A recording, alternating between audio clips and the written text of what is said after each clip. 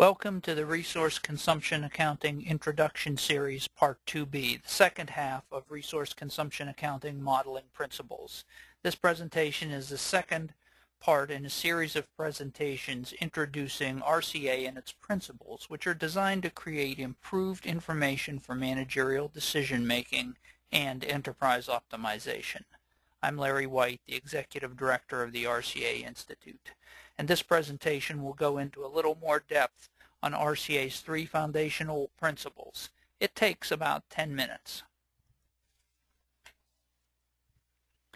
As you recall from the first webcast on this topic, RCA is based on three foundational principles: causality or cause and effect, responsiveness, and work or process feasibility. Let's look at these principles a little more deeply. The principle of causality is the key to linking management accounting information to operations and operational data. Its application is based on the laws of logic, rational inference, and analogy as they apply to inductive reasoning for decision-making and most scientific discovery. Managers and employees engaged in production or support operations think about and manage resources first. Cost is an important constraint, but it is an abstraction. The closer costs are related to resources, the more likely they will be used logically. Non-causal allocations and assignments of cost rapidly cause cost figures to lose credibility. Employees and managers engage in economic optimization thinking by first observing an unsatisfactory financial outcome from operations which they want to improve, or by observing a very good outcome which they want to replicate. Causality allows that financial outcome to be logically and directly traced back to its operational root cause. Managers and employees then conceptualize solutions or courses of action to resolve the problems or replicate the successes. Ideally, they will be able to run the operational solution scenarios through the management accounting model and assess which provides the most desirable economic outcome.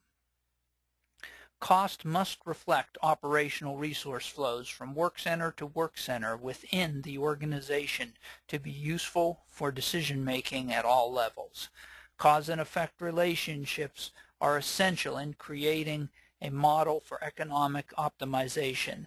And let's be clear, the generally accepted financial accounting and reporting model consistently compromises the principle of causality in regard to managers and employees for other objectives associated with external shareholders.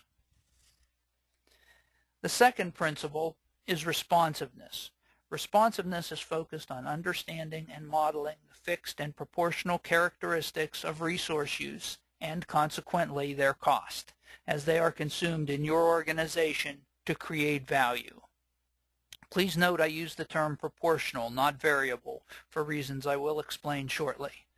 Work is organized into groups or resource pools that produce a fairly homogeneous output for reasons associated with span of control and expertise at the supervisory level. These work groups interact with each other. Service groups support each other and support production groups. Each work group consumes resources it owns and some provided by other work groups. The consumption pattern of a work group's resources corresponds to changes in the output of the work group in either a fixed relationship or a proportional relationship to that output. For example, if output falls, a resource may be equally busy, hence a fixed relationship, or less busy, hence a proportional relationship. These resource relationships correspond to costs. They must be tracked as they are consumed through the organization's value creation processes. Only by tracing how resource relationships change as they move through a productive process can you achieve the cost divisibility needed for effective marginal and incremental decision-making. An example of the changing nature of cost is electricity. It is nearly always a proportional cost initially. However, when you decide to heat an office building at night that is only used for 9 to 12 hours each day, electricity becomes part of the fixed cost of a building. For clarity, let me contrast the principle of responsiveness with the principle of variability that is more commonly used but creates problems in decision support. Variability is reflected in a traditional cost-volume profit or break-even analysis, where every cost in the organization is evaluated as fixed or variable in comparison to the total output of the organization. Remember, responsiveness defined fixed or proportional in relationship to an individual resource pool's output. Analysis against final output of an organization produces very limited information for marginal decision making because you know very little about the interactions of work groups in your organization's value creating processes. You will rapidly come to the conclusion most costs are fixed. The variable costs will typically only be raw materials and assembly components.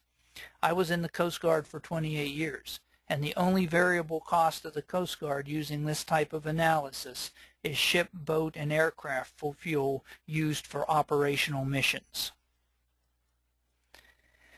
The principle of variability contributes to the blended cost concept error, where variable costs are automatically categorized as avoidable and fixed costs are categorized as unavoidable, and a complex discussion about the time span to change things ensues.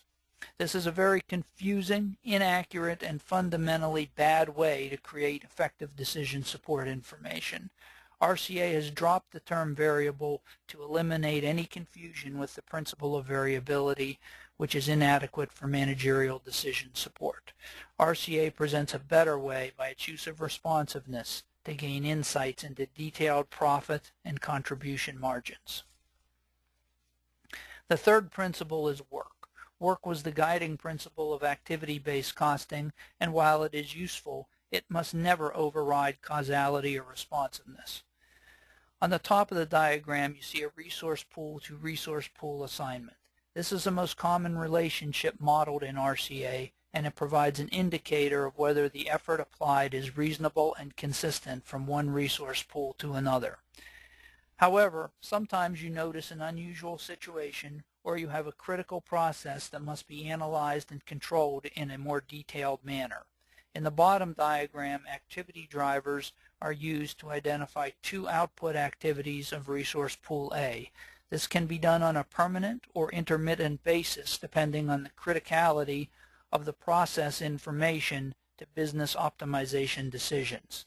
Extensive use of activity drivers greatly increases the complexity of the model, so they should be used judiciously.